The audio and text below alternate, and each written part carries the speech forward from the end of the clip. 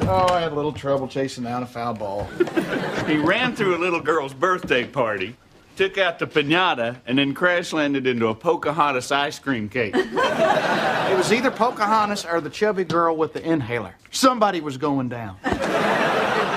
Where's Charlie? Shouldn't she be back with my truck by now? She's buying a mattress. That takes time. What the hell's that?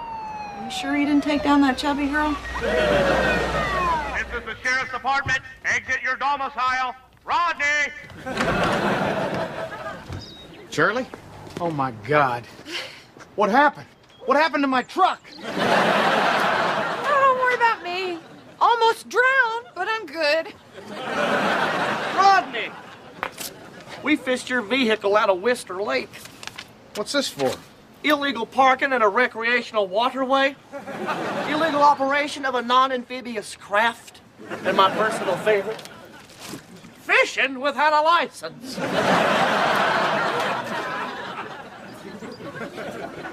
Morning, Trina. You look awful pretty today. Thanks, Gerald Bob. You doing something different to your hair?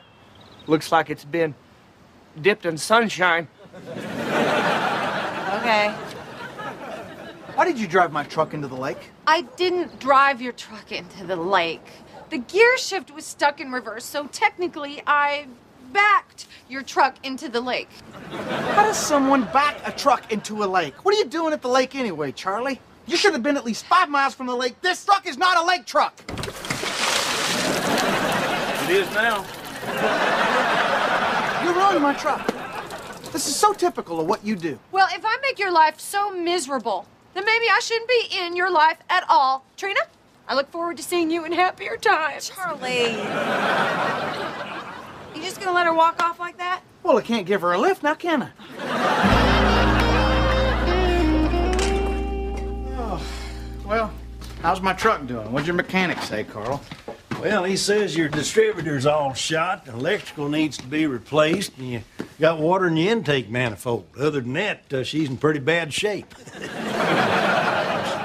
Well, if y'all decide against fixing her, just let me know. I got a lot of beauties out there on that lot, and we're overstocked on inventory, so I'm practically giving them away. Daddy, you don't have to do the routine. I don't want a new truck. I want my old truck. Well, y'all think about it and let me know. But don't think too long. Those babies are priced to move. Daddy, stop it! Where the I-44 meets Old 66. Daddy! You'll see the sign. Honey, I love that truck just as much as you do, but let's be realistic here. If the repairs are going to cost more than the truck, shouldn't we at least think about getting a new truck? The Shefflins have a new minivan with a DVD player in the headrest. They don't have to sit on a toolbox. You know, I can't believe you guys are just giving up on our truck like that. I don't get it. Why are you so in love with the truck? Let me tell you boys something. If it wasn't for that truck, none of us would even be here. The 1995 Southwest Tulsa Men's Construction League Fast Pitch Softball Champions, Division B. Dreams do come true, don't they? Thanks to you, Mr. MVP. Oh, Barry, it's just a game and I'm just a player. Like Picasso was just a painter and Beethoven was just a dog. Sorry that took so long, guys. It's my first night and I'm running a little behind. Oh, we didn't order anything yet. Oh, then I'm running a little ahead. We'll just take a couple of beers. Okay. Well, now that softball season's over, I guess I'm gonna have to let you go. So here is $600 severance pay. You're firing me? I thought I was getting better at the construction work. You'd think that a guy that could hit a fastball could hit a nail with a hammer, but apparently those are two completely different skill sets. Here, guys, here you go. Oh, I'm so sorry. I stopped to get you a new one. Excuse me. Well, would you mind dumping yours in your lap so I don't look so silly?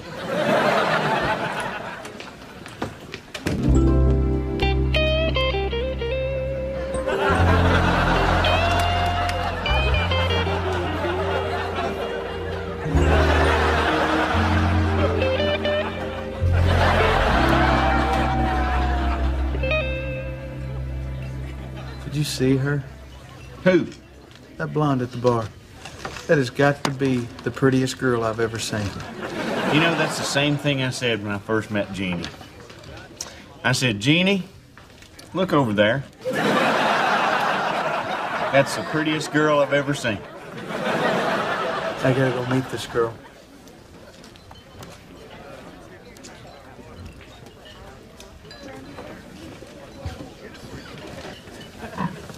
Hi. Hello. Hi again. I know what you're thinking, but I'm just here to pick someone up. That's not what I'm thinking, but that's what I'm thinking now. I'm Rodney. Well, Rodney, I'm just here to pick up my sister. Oh, I didn't catch your name. I didn't throw it. I bet it starts with a T. That's right, it's Trina. How'd you know that? I saw the T on your necklace. That's a cross. I know, but I got your name. Trina, I like that. So what do you do, Trina? Oh, I'm an office manager over at Carl's Used Car Emporium. Emporium, that sounds fancy. Oh, it is. And I don't work in just any trailer. It's a double wide. Double wide. You're wearing your shoes and you got all your teeth. Somebody pinch me. This guy bothering you, Trina? No, Gerald Bob. You know I'm shipping out to the police academy next week. You're shipping out? And that place like 3 blocks from here? Your innocence is refreshing. It will be a ray of hope to light my path along the dark streets of Tulsa. Okay. In case I don't make it back. Maybe we could finally go on that date I've been pestering you about since high school. Gerald Bob, I'm gonna once again have to say no. Why? Because of him? I don't believe we've met. This is Rodney. You listen to me, Rodney. Gerardo Roberto, ven aquí. Oh, Ven hell. aquí, burro perezoso. Este frente This ain't over, Rodney. ¿Cuánto tiempo vas a empezar a hacer? No comprende. How is it possible to have a chip on your shoulder and a net in your hair all at the same time? There she goes again. That bone-headed waitress is like a walking disaster, isn't she? That bonehead is my sister. Would it be too late to ask for your number? Well, let's see. You've insulted my sister, and you have a questionable stain on your pants. So how do you feel about Italian? Rodney, I'm sorry, but I don't think I'm gonna find the man of my dreams in a bar. Come on, nobody remembers all their dreams. Maybe you forgot the one I was in. So how'd it go? She blew me off.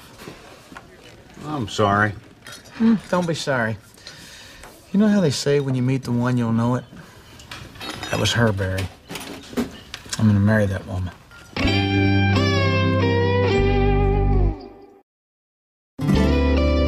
Is this story ever gonna have a truck in it?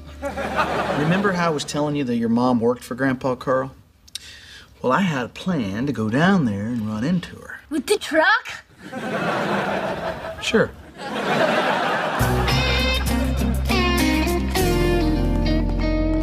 Hey, Trina! What are you doing here? I work here. Oh, that's right. You told me that, didn't you? Yeah, I did. Yeah. Since I'm here, you want to grab some lunch? It's not a date or anything. I would never meet the girl of my dreams on a car lot. Hey, how you doing? I'm Carl. Rodney. Rodney, good to meet you. We got lots of little beauties here on the lot, as you can see. Of course, we're overstocked on inventory, so I'm practically giving them away. Actually, that's I'm already being helped. Thanks. Trina, would you mind running in the office and finishing that paperwork up for me, please? Thanks. Trina, hang on a second. Why can't I deal with her? I handle the sales, Rodney. She handled the paperwork. You want to talk to Trina, you're going to have to buy something. Buy something? Okay, fine. Let's do it. What do you got? Well, how about this little jewel right here? It's an 83, got a nice new paint job on it, brand new recaps. Sold. How much is it? $19.95, but only 'cause I like you. How much would you like me for $600? And not a whole hell of a lot. Damn it, Carl. What's it going to take to get me in one of these trucks today? That's my line, son. How about that one? Well, today is your lucky day, son. I can probably cut the price down on this to $600. Sold. Well, if you'll just step over here.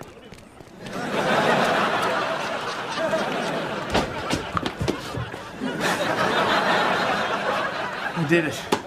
I did what he said. I bought a truck. Already? Yeah. Which one? Just a second.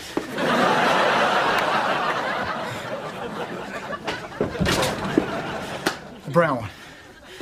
I think it's brown. Here's the money. Well, since you're paying cash, there won't be any paperwork. No. I was promised paperwork. You do your job and give me some paperwork. I could put you on our mailing list. Okay. That's a start. Yeah, I'm gonna need your phone number and address. Okay, great. And I'll be needing yours. Rodney, I hope you didn't think if you bought this truck that I'd go out with you. What? That's ridiculous. I needed that truck. I've been all over town. You can't find brown. Hell, everybody's out of brown. Okay, as long as we're clear. Crystal clear. How about dinner and a movie? Will you stop? Bumper boats, mini golf? I want to get your title. Carl guy, he's quite a character, huh? What do you mean? Oh, sleazy suit, corny banner, snidely whiplash mustache. 5 minutes with that guy, I feel like I need a shower. He's my daddy. I think we're done here. Done? Wait a minute, how can we be done? We just got started. Okay, Rodney, nothing personal, but you are not my type. I'm sorry. How is it that I see us married and you say that I'm not your type? Well, when I imagine my wedding day, I don't see you coming down the aisle. Of course not. I'd already be up front. You know what I mean. I need someone with direction, who is responsible and has a good job. Look, I don't know how I know this. I just do. When I think about the future, I see you, I see me, and I see that brown truck out there. I see kids, I see a porch, I see a tire swing. And on Sundays, I'm gonna get up in the morning, I'm gonna make you bacon and eggs. And you're gonna come in there after breakfast and you're gonna tell me, go mow that yard. And you know what I'm gonna do? I'm gonna mow that yard. Why? Because I love you and you love me. What do you think about that? I have a buzzer under my desk that's wired directly to the sheriff's office. Now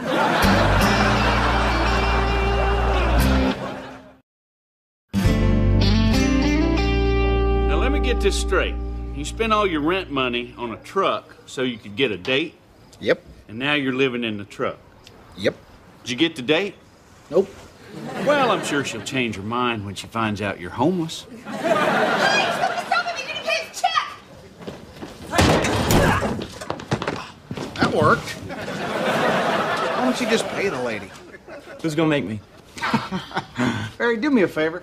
Get my gun out of the glove box. All right, you want the big one or the real big one? The big one will do. Hey, listen, I don't want any trouble here. Get out of here. Well, lucky for him you came up with that gun thing, because I was fixing to take my boots off and go Billy Jack on his ass. Oh, thank you so much. This would have come out of my pocket. What's your name again? I'm Rodney. Rodney. I'm Charlie. Thank you. Where are those dirt bags? It's all over, Gerald. Bob. Rodney here got the money back. What were you gonna do? Whisk them into submission? Oh, you want to throw down? Because I will throw down. Gerardo Roberto, ven aquí. I've got to get a Spanish dictionary. Supuestamente tienes que tener un diccionario en español. Lo que necesitas son unas vitaminas. English, Haciendo el trabajo. So what happened with your mom? Well, later that night, your mom came by to see me. Mom, why did you change your mind about going out with Dad? Because she couldn't resist me. I was irresistible. You were penniless and living in your truck. To most girls, that's resistible. And I didn't just happen upon you that night. I came by to see Charlie after her shift. Hey. Hey. How's your second night? Oh, not bad. Had a couple of jerks dine and dash on me, but that Rodney guy got me my money back. Rodney? Bought a truck from Daddy today. Maybe that's the truck he's living in. He's living in his truck? I think so. There's a shower caddy hanging off the rearview mirror. Oh, my God, he did do it. He bought that truck so he could go out with me. Oh, so romantic and stupid. It's weird, because when I first met him, he seemed a little off. And then when he came by the car lot, he seemed really off. Then after he left, I couldn't stop thinking about him. He's cute and funny, and he's so confident. Am I crazy? He's nothing like the kind of guy I'd go out with, right? Oh, right. Because there's your famous checklist. Steady, responsible, good job, big stick up his butt. Maybe it's time for a new checklist. What are we talking about this? Let's go home. No, we're not going to go home. Come on. Give romantic and stupid a shot. Oh, it's too late. He's already gone. No, he's not. He's parked out back. Here, truck warming gift. Would you mind if I held you for a while? For a while. Would you mind if I loved you for a while? Hey, what are you doing here? I was just stopping by to see if you're happy with your purchase. It's part of our customer satisfaction guarantee. Well, I'm very satisfied. In fact, everyone seems to love this truck. They've been pointing and laughing at it all day. So, see you're getting settled into your new home. I'm not living here. Why is there an extension cord running out to your truck? I'm giving the Blue Goose a jump. And I'm living here. Want to show me around? Sure. Right there's the kitchen. And here we have the den/dining room/media center. And I guess I'm sitting in the bedroom. Would you care to join me? In your bedroom? I don't think so. I'll just stay right here. Well, I guess that's okay if you don't mind the rats. Are there rats down here? Oh, yeah.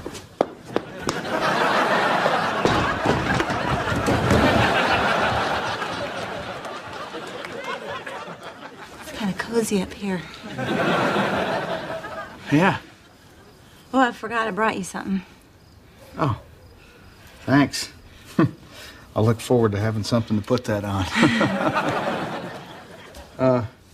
Listen, I gotta be honest about something. I was kind of hoping you'd go out with me if I bought this truck. Oh. I have a confession to make, too. We don't really have a customer satisfaction guarantee. Deception and lies. It's like we're already married. No, it's not. My legs are shaved. Wow. We have more in common than I thought.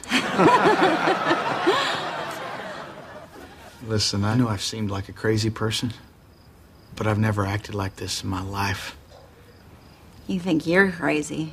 I'm the one sitting in the back of a truck with a hobo. Look, I want you to know that when I can afford it, I'm going to ask you out on a real date. And if I have to buy another truck, I'll do it. You don't have to buy another truck.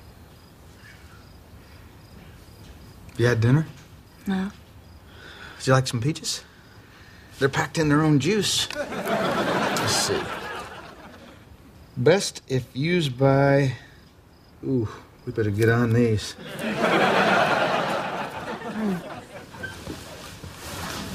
I really don't want any peaches. Okay. Well, I got some chunky light tuna and it's packed in Oh, its for own... God's sakes, would you kiss me, you big hobo?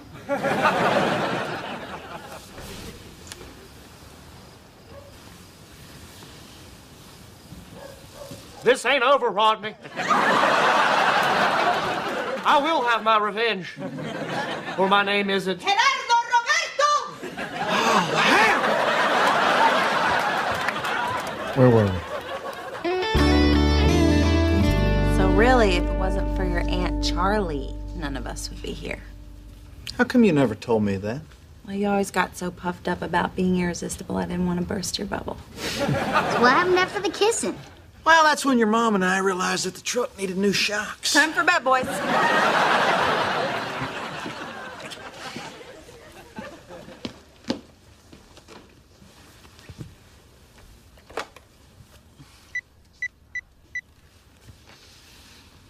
Charlie, it's Rodney. Are you at the laundromat? Kind of.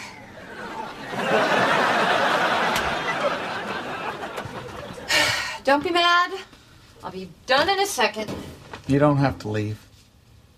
Charlie, I want to apologize for yelling at you. And if it wasn't entirely clear before, you're way more important in that truck. Rodney, I'm so sorry about that. I want to help you buy a new one. We're not buying a new one. Look, that truck may not be perfect. You may not be perfect. This family may not be perfect. And you're not perfect. You already said me. The point is, we belong together and you're not perfect. Now give me a hug. Thanks. For what? For everything. So you forgive me about the truck? Yes. And the golf clubs? What happened to my golf clubs? Let's hug again.